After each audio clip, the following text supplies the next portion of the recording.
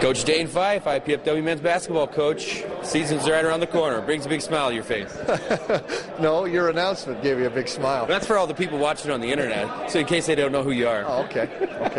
Well, I think it's just an exciting time of year. Our guys are working very hard, harder than we've worked. I'm really pleased with our approach.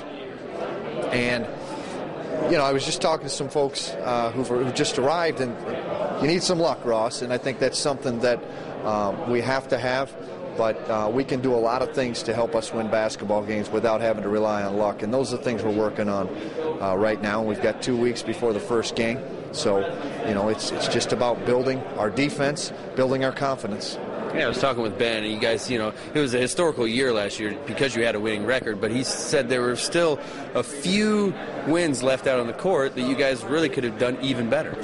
Well, that's a common theme that our guys like to talk about, is we should have been better last year. And I think most of that had to do with attitude, Ross. We had quite a few attitude problems, nothing major, but just things that were a distraction. I think all coaches talk about having distractions on our team, and that's one common theme we've talked about, is no distractions this year. Let's have everybody with both feet in, competing as hard as they can every day.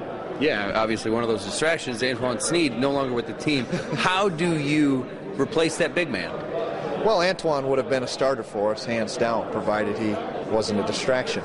We also lost Delvez Yerby and Nick Daniels to graduation, and with those three we lost a lot of athleticism.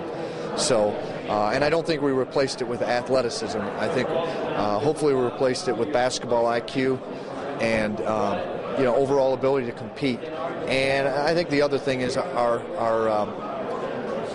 sophomores, juniors need to step up. That's one thing we have to rely on, because anytime you lose a guy like Delvez Yerby, Nick Daniels, they're hard shoes to fill. And of course you see the preseason rankings just like we do. Does that become motivation now? Absolutely. We have to use it as motivation. We've been picked 6th, 7th, 8th every year, and we finished 5th every year, which is good and bad. We've always, as you said, left some wins on the table, and we felt like we should have been higher. Hopefully this is the year. Do you take a step back, though, and look at it that you have improved every single year, even if it might not be up to the standards you were hoping? We do. I think that's important to understand, that we have improved. And as long as we have improvement, our team can go into the year with confidence, go into the following year with confidence, knowing that we've shown we can get better. Now let's continue to do so and make a run at winning the league title.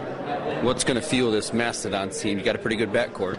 We do. We've got 2 seniors in Plackmeyer and Botts, who have been great players in our program. Trey McCorkle, it's only a matter of time before he's all league. Unfortunately, he's behind the player of the year last year, who's returned. We've got John Peckinpah healthy. We've got Brandon Gaines, who was a little inconsistent last year, but very pleased with Brandon's approach and work ethic this year. And then Jeremy Mixon, who was also pretty inconsistent, but has a chance to be a very, very big contributor for us. Then we've got a bunch of newcomers in Jason Smithers, Antoine Boyd, Terrence Williams, and Mike Kivalowski, to name a few. And obviously one of the hurdles you guys have is where you play the games.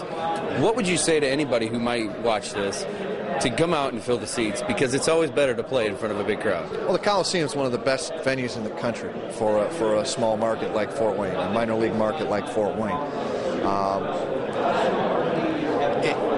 It provides people a great opportunity to come and have great seats for a Division I basketball game, and it's their hometown team. I think that's the biggest key, is we are what Fort Wayne's about. Just like the Comets, just like St. Francis football and basketball, we are what Fort Wayne's about. We're another team that gives people an opportunity to come and watch, compete at a high level. And I think what separates us is we are Division I basketball. We're trying to compete with the Dukes in North Carolina for that trophy.